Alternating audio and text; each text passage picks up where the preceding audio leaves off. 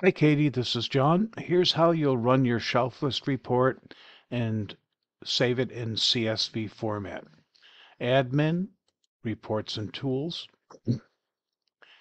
Far left, Item Stat Reports. Second from bottom, Shelflist and Ranges. Very useful report.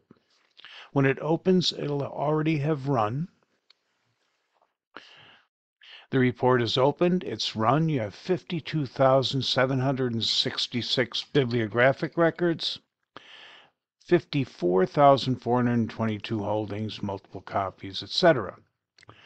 And you do have the ebooks in here as well. So you'll select all pages, and you'll see they'll all be marked over here on the far left. And then once you do that, you'll click Export as a CSV. All. I'm just going to do it and send you the file. Export. It'll take a minute, and I'm saving it to my computer, and then I will email it out to you. But that's how you run a shelf list, which is a helpful report to have. Speak to you soon.